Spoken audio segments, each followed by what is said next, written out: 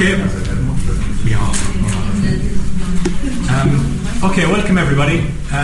We'd like to welcome you on behalf of the Sociology Department to this third seminar in the seminar series, Critical Perspectives on Youth, Community and Urban Regeneration.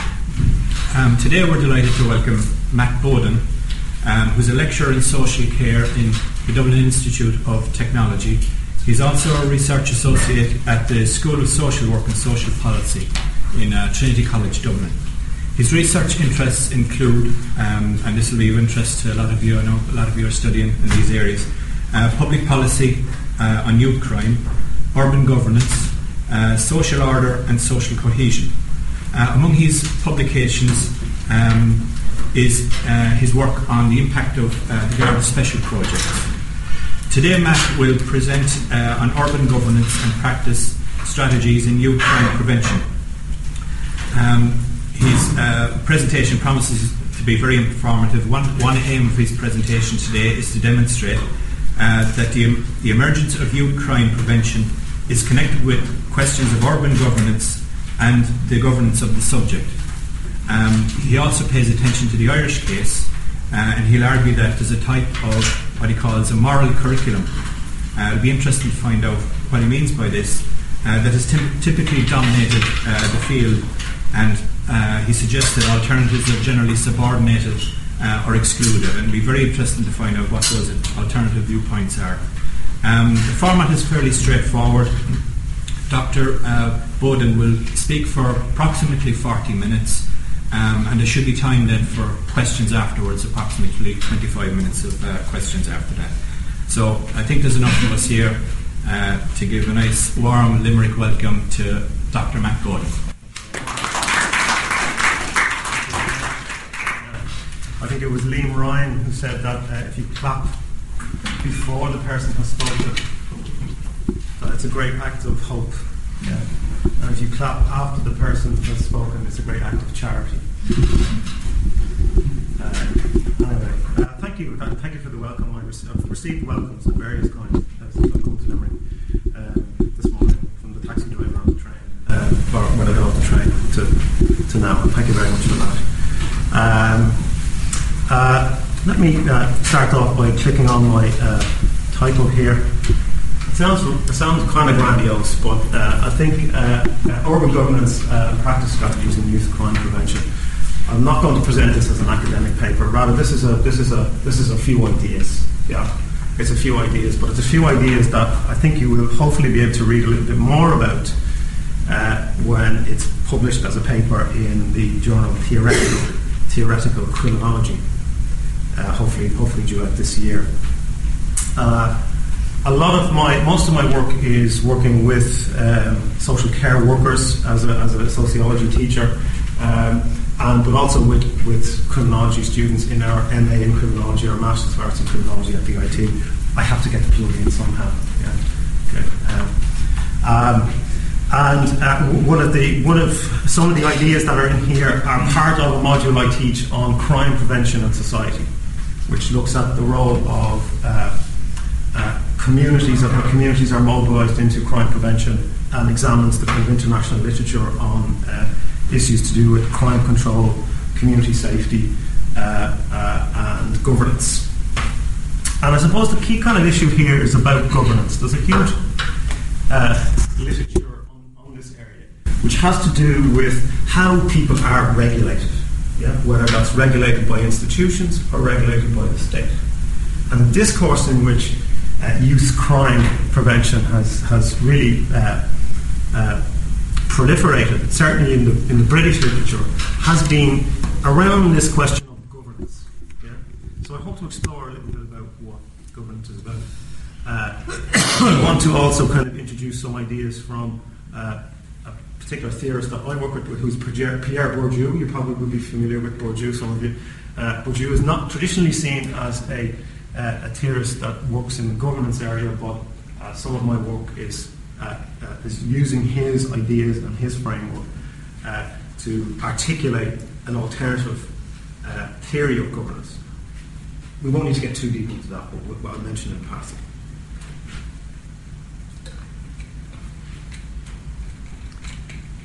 Okay.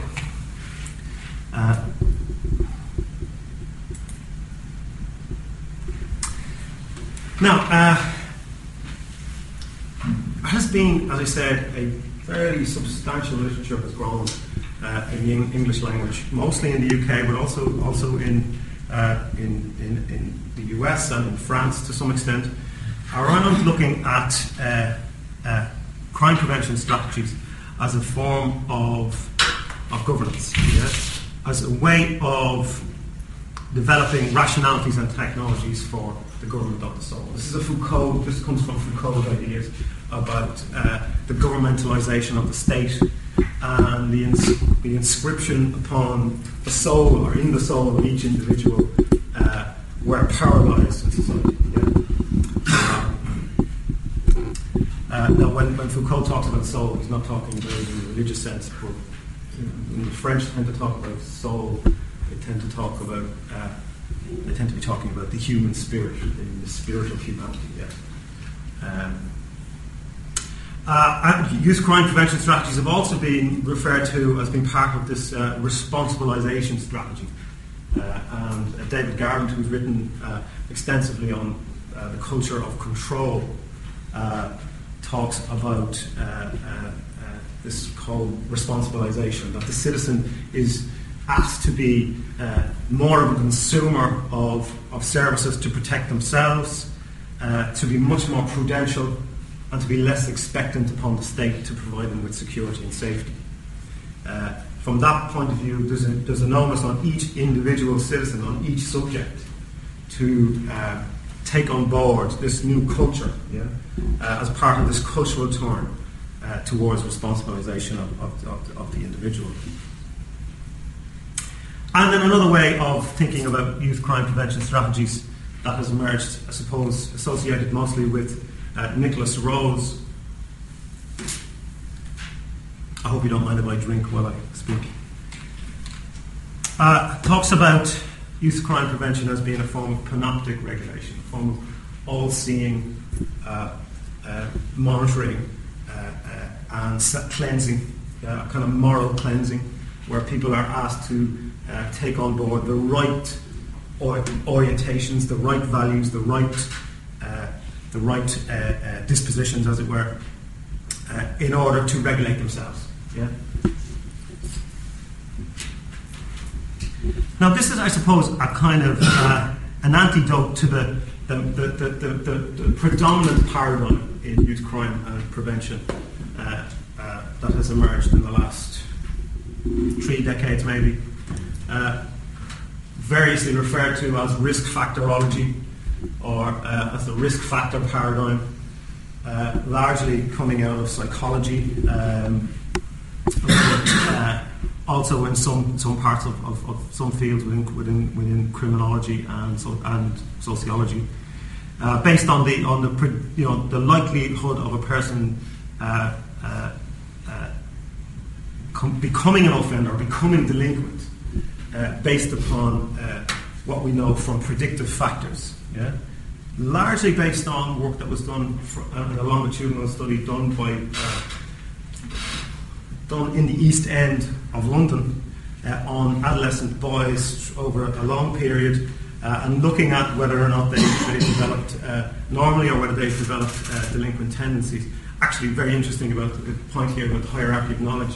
It's referred to as the Cambridge study, but it took place in the East End of London. So it says something about where the researchers are coming from and the hierarchy of knowledge that's around these kinds of ideas. And that inspired one of the main instigators of this, David Farrington, to come up with the idea of prevention experiments, that we need to get into this idea of having evidence-based, value-for-money prevention experiments that are based on having detailed prospective and longitudinal evaluations that show that certain types of interventions are more effective than others.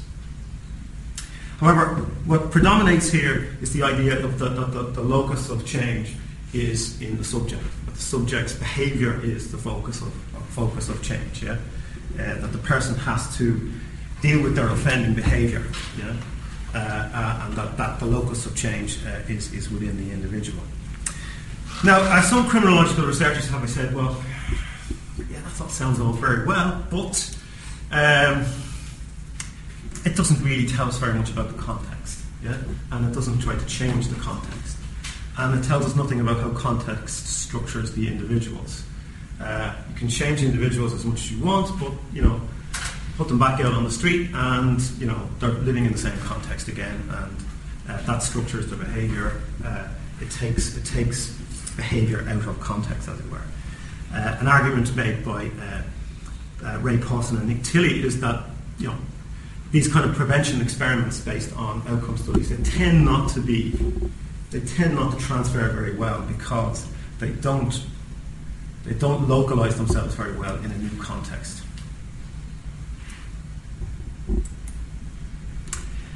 And I suppose a position that I think I associate myself with, there's an emerging body of research that says that, you can be as Foucauldian as you like and think of crime prevention as being this extension of the panoptic carceral society out into the social body and blah, blah, blah, blah, blah. But let's be realistic here. Yeah, let's be a little bit more realistic here. Crime is a very serious social problem. Crime disrupts communities. Crime splits up families. We do really need to take it on board as a very, very serious issue for policy and for practice. And even with dominant discourses like the risk factor paradigm and the evidence-based paradigm and the value for money frameworks and all these kinds of things that have permeated public policy in the US, the UK, and to some extent here, we do need to be aware of what practitioners do. Yeah? Because what practitioners do sometimes makes a difference. It makes a difference to what actually gets implemented, because practitioners have some agency, they have some power, they have the capacity to decide whether things actually get implemented, and they have some power to shape how they get implemented. So we can't assume, as some Foucauldian criminological theories assume, that people are dopes and that they can't strategize, that they can't practice in ways that makes implementation take on a different form. An example of this would be, I suppose, the ASBO, the Antisocial Behaviour Order in the UK. Statistics on at the ASBO in the UK, in terms of the numbers of ASBOs issued, is skewed towards one particular part of the country, and that's Manchester, mostly the Manchester area, because Manchester City Council were particularly virulent in introducing the ASBO. And one of the reasons it is argued by authors such as Gordon Hughes and others who've written about this is that practitioners have, based on their local traditions, have determined that we're not going to localise these here, we're not going to implement them here. So what practitioners do makes a difference to what actually gets implemented.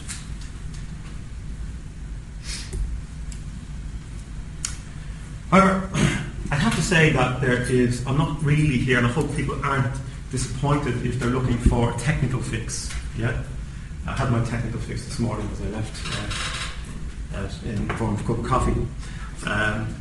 But I'm not here to talk about practice as a technology that can fix ills. Yeah, I'm sorry if that disappoints you. But nonetheless, there are things I think that people can do to make a difference, and the things that practitioners can do is make a difference.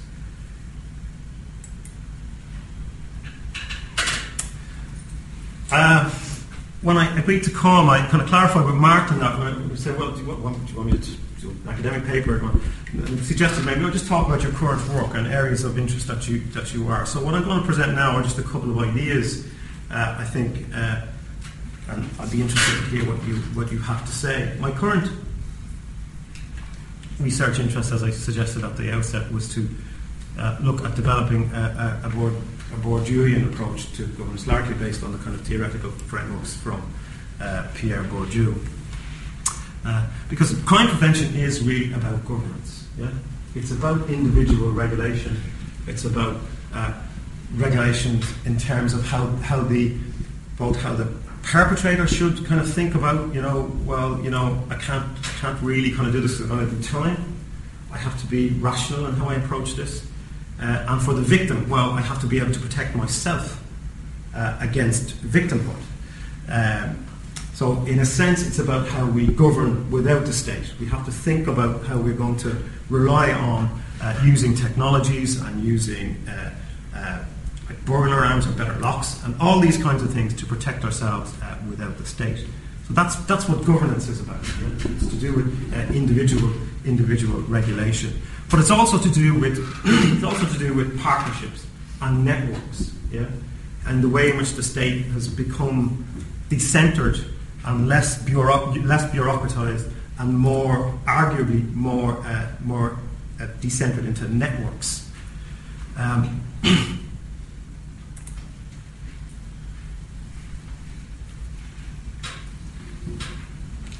So, needless to say, I have been reading books.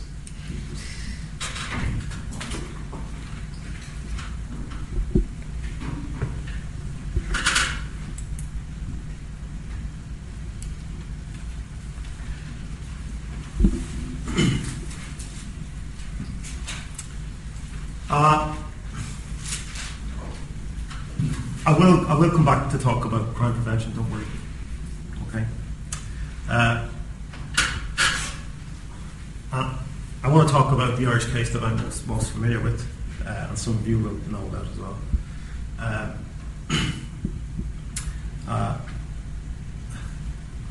What is governance? Governance is about, I suppose, three things. If you take a Bourdieuian approach to governance, it's about integration, inculcation, and domination. Integration in the sense of drawing together a political unity in the state and the citizen.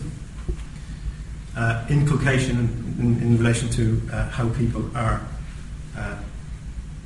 trained, how the subject is formed, the citizen's subjectivity is formed. And ultimately, Bourdieu suggests, of course, that leads to a form of domination. Now, Bourdieu's thinking really relates to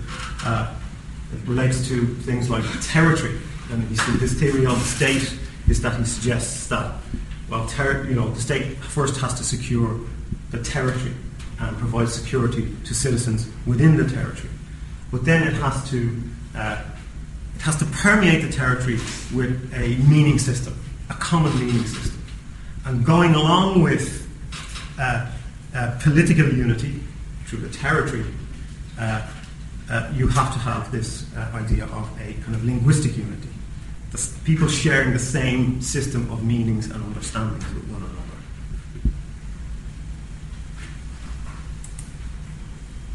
And then the state then has the power to nominate, to select and designate officials to the tasks of governing.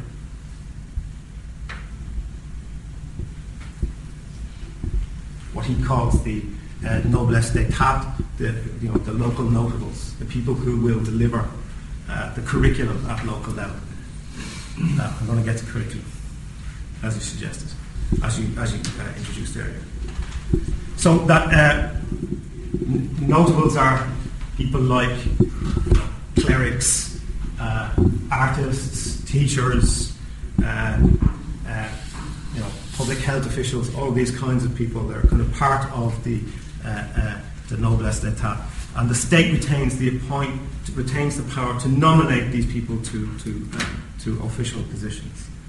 In that way, territory can be integrated. Yeah, territory can be integrated, and the state can, as it were, penetrate civil society. Penetrate civil society through this kind of domination, integration, implication.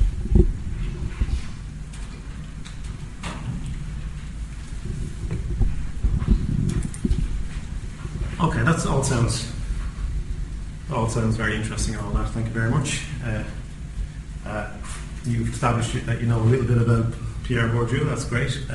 But is there a case for this? Well, let's look at the emergence of youth crime and disorder prevention, as I like to call it, in the Irish context. it didn't come out of nowhere, and nothing ever comes out of nowhere. Something just doesn't arrive from the planet Zanussi as it used to, like a fridge. It gets there because people put it there, and they put it there for a reason. It's put there in a particular historical context. Let's have a think about this historical context. Speaking of which, there are great similarities in terms of how the public housing estates on the periphery of Dublin were built and constructed, and for the same reasons as Niamh documented in her book. So there are very, very strong parallels between some of the regeneration areas here in Limerick and some of the areas I'm going to talk about. And it is about kind of understanding and recognising that it is about, as the subtitle of the book is, it is about social exclusion and change.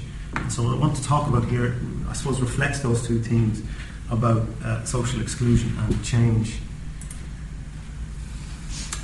So let me say something about territory and where these youth diversion projects came from, or we could call, give them a more abstract title: youth crime and disorder prevention. Where does it come from? Why did it come here? Where did we get it from? Why did we need it? What were the historic conditions in which it was introduced? Why is that important?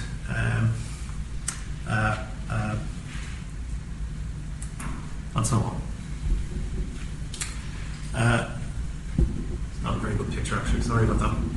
It's the only one I have, and you can see I've actually squiggled on it to make it come out better in the photocopier, but it's really defaced it here.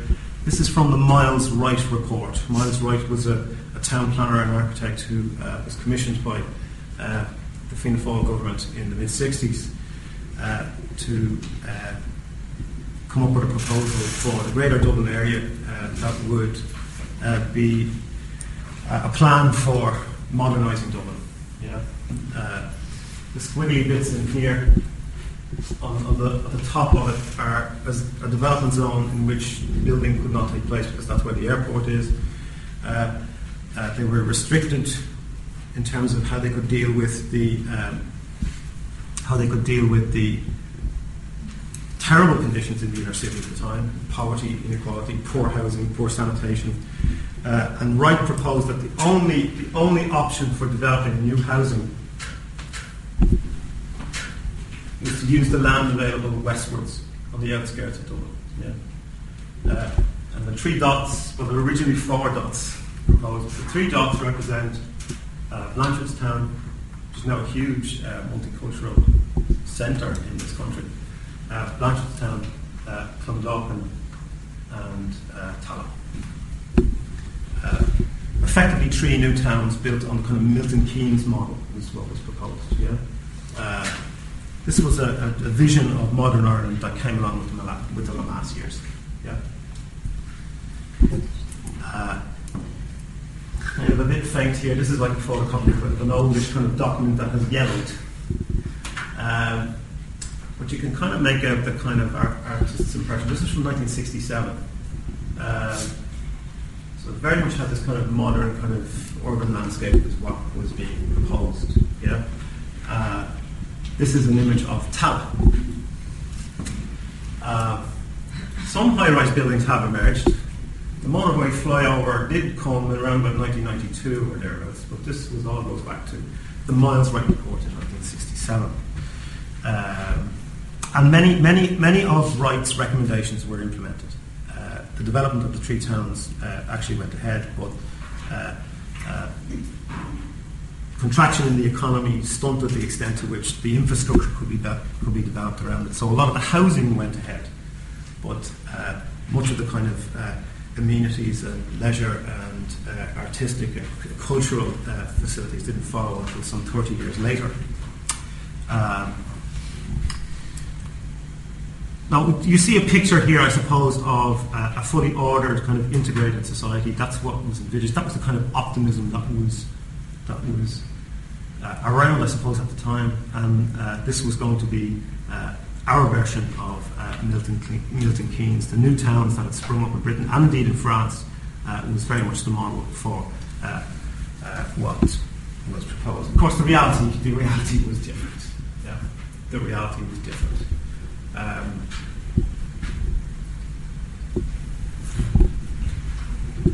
We no longer have the Sunday Tribune. Oh dear. This is a picture taken from Neilstown.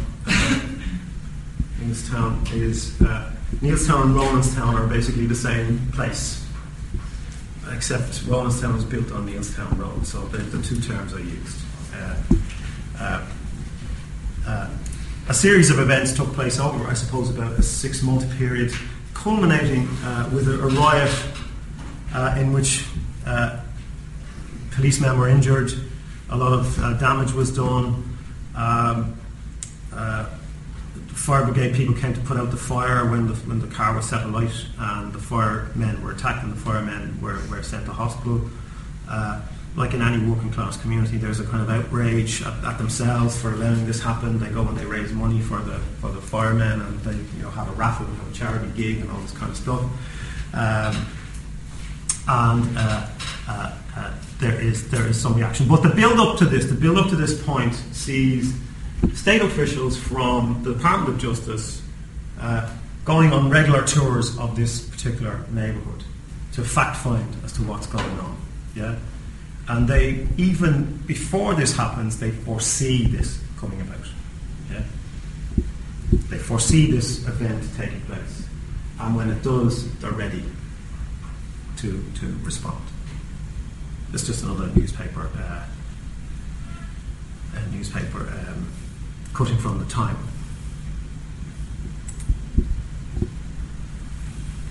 I've redacted this slightly, okay?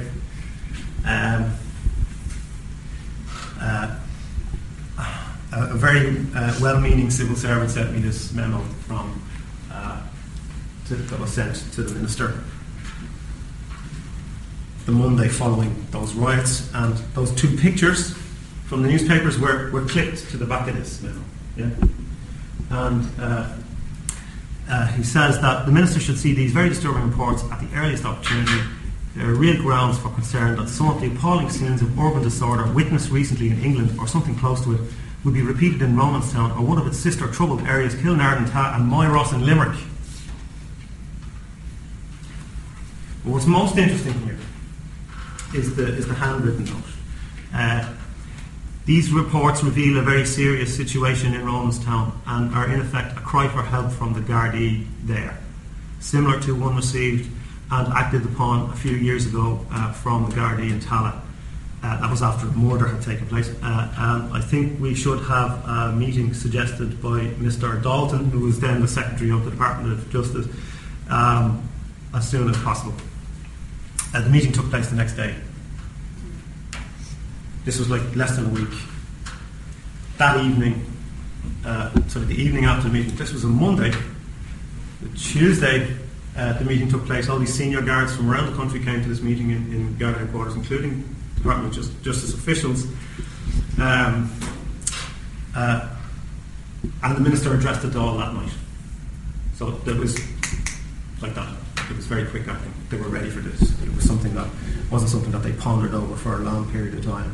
It was something that was going to happen, and when it did, they were able to act on it.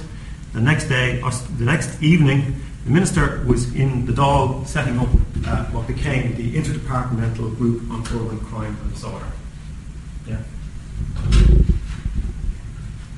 So, I think the point I'm trying to make here is there's something about how the state has to integrate territory. Yeah, there was a very, very strong sense of insecurity around this. That we cannot let these areas drift away without some kind of sovereign integration. Yeah? We have to be able to show our citizens that we are in control. So there is something here, I think, about how these territories are governed. At this time, let's not forget, the civic infrastructure is extremely poor. There is no local authority, for instance. The local authorities don't really appear in any shape or don't embed themselves in people's lives until maybe about kind of like 5, 6, 7 years later. The local authorities on the periphery were part of the county, which was a huge area for the population it had. And many of the residents living there, many of the tenants, the local authority tenants, were landlords of the city council. So their landlord was situated 9, 10 miles away in some cases, yeah? And there was very much a kind of crisis of territoriality going on here. Yeah? Other criminologists have referred to this as a crisis of legitimacy, and that the state takes a disciplinary turn when it loses its legitimacy and tries to kind of, through consent, tries to win people back. I'd say what's actually going on here is a crisis of territoriality. The state still keeps some legitimacy, but it strategizes in order to try and retain sovereignty over these spaces. Right? Now, I think where my argument is going with this is that youth crime prevention emerges in Ireland in this context, and it can't be stripped from it. They're not just there. They came from somewhere. They didn't go out and, they didn't go out and try to, re-establish, as they do in France. Every time there's a riot, there's a huge national catharsis about the riot. They talk about it for weeks, and it's in the public newspapers. So they pour over it, and they set up commissions, and the poor pictures appear in the papers the next day of a grimacing French Jacques Chirac. After the last Venue riots that occurred in 2005, they pour over these kinds of things in France. We didn't really do the same pouring, but things emerge in a political context. That's my point, and it has something to do with the way in which the state penetrates territory.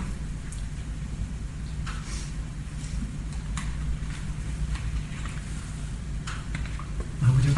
We're going to do half an hour. We're half an hour in, or half an hour in? Yeah.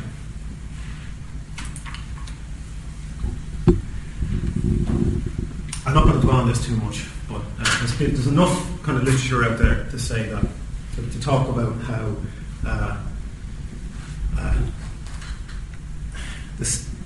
that the state realises around this particular time that it can no longer rule through the old division of institutions into hierarchies. It has to do something. It has to decenter itself in some way, build alliances with civil society and the private sector in order to achieve results. The state's getting too big. We're reaching a crisis of government. We have to do something to make it smaller. Yeah. So it sets itself up into networks. It recruits expertise to help it answer very complex questions because it can't keep all of those officials in the state payroll itself. So it has to recruit alliances. And what I've done here as a piece of empirical research is to map out the network of actors who were involved in setting up the original youth diversion programs in those territories. Yeah? My interest from this really comes less from the crime prevention side and more from the kind of socio-political kind of analysis side. Yeah? So I'm looking at this really as a case study of governance.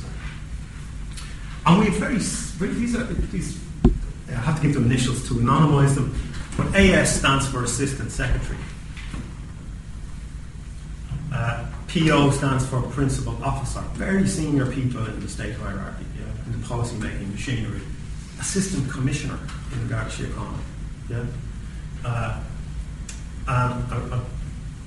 The community relations section within the police force. And this is on the state side. Yeah? And on the other side, we have these local actors. In this case, there are other network maps, but in this case, it's a diocesan youth service. Okay. And what we have here is literally the state, through this very well-connected intermediary in the middle here, is involved in a network. Yeah? And what gets exchanged in networks, the arrows mean is this is an exchange of goodwill between them. Yeah? What us sociologists have come to call social capital. Yeah? Yeah? That this person here is acting as a structural bridge between the periphery, i.e. the housing estates we just looked at, yeah, and the state. Yeah? And so this is an example of networked governance. Yeah? But we've moved out of kind of the bureaucratic kind of way of doing things towards a model of networked governance. let's not. Yeah, let's do go back in there. One of the characters in here is a judge. Okay, so you're talking about very, very senior people. Through kind of intermediaries are connected directly with the little people. Yeah. Okay. And that's the kind of shape in which, you know, that theory about kind of six stages of what is it? Six degrees of separation. Yeah. Yeah. So there's kind of 2 or 3 degrees of separation here between a very senior judge, very high public profile. Can't name him, but he's in there. Okay, as part of this network of actors, something conjoins this group of people together. I never actually got to put my finger on it, but they're there. Okay. So actors connect the state with the urban periphery. That's my point. Through a type of network, governance that integrates territory. And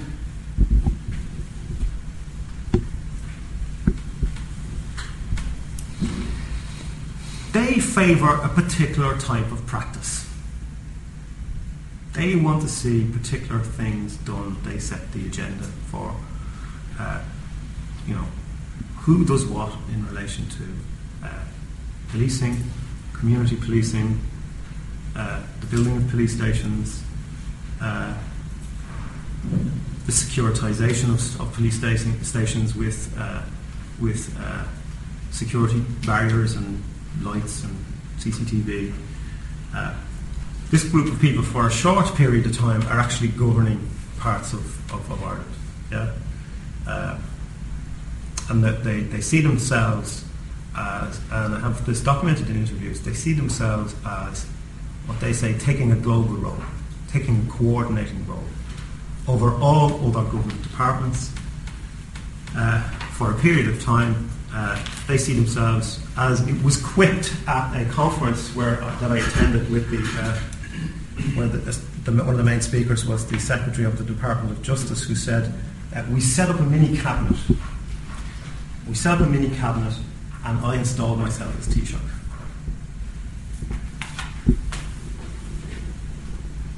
So let me say a couple of things about governance of the subject and practice in the few minutes that I have left. Now, what Bourdieu argues is that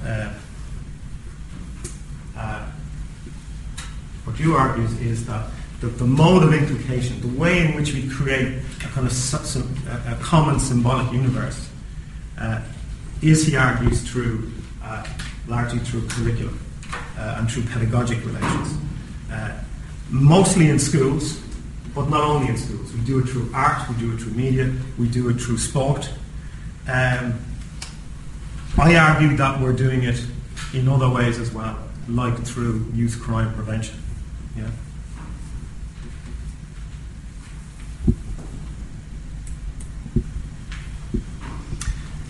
We haven't got time to read this out, but what my interpretation of what this practitioner is saying. Now, there are alternative practices. I don't want to say that this is the only interpretation of what the role of a youth crime worker is. There are alternatives, but they're subordinated. This is the one that dominates the field. This kind of ideas here of presenting the world in this kind of simple kind of binary logic. Yeah. You've got two choices here. You can go down the road of stealing cars, or the end of that road is prison. The end of that road is prison. Yeah. Or you can be like, in a few years' time, you can be chatting to me saying, well, look, I have all this nice clover, I have all this nice gear, I have a girlfriend, I'm getting married, all the kind of trappings, as it were, of good bourgeois life. Yeah. I've complied. Yeah, I've complied. So you get this kind of deviance, conformity going on here. There's a binary logic to all language, according to Bourdieu and the people who influenced him from the French structural linguistics school.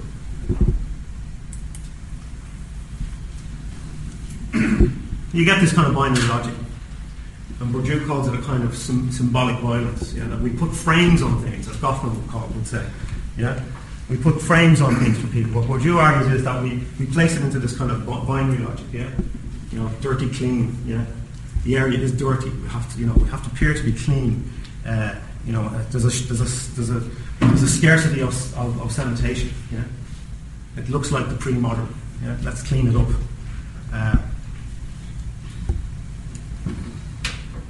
Straight, narrow deviance compliance.